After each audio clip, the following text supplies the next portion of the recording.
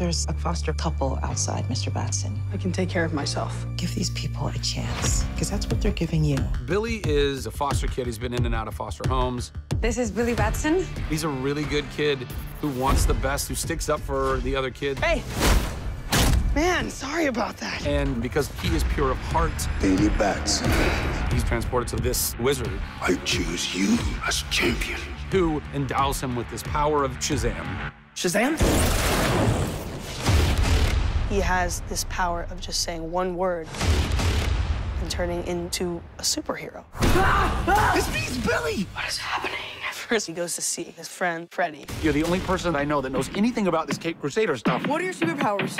Superpowers, dude? I don't even know how to pee in this thing. Freddy is a superhero fanatic. And so when he finds out that Billy is a superhero, he's like, I know exactly what to do. You have super strength! Freddy's like, okay, we have to test your abilities. And of course, they're gonna film it. You okay?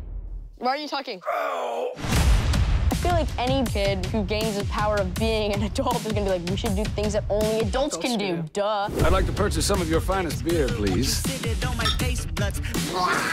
That tastes like actual vomit. It's wish fulfillment. I mean, what kid doesn't want to be a superhero? Exactly. What adult doesn't want to be a superhero? What person or kid doesn't want to be a superhero? I'm still waiting. Shazam is one of very few superhero characters that is genuinely stoked to be a superhero.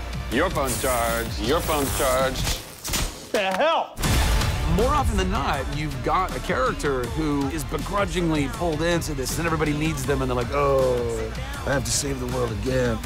Billy Batson is stoked. You're like a bad guy, right? I just get to show up on set and be like, I get to do this? I get to fly around and fight bad guys? You have bullet immunity! You're dead. Excuse.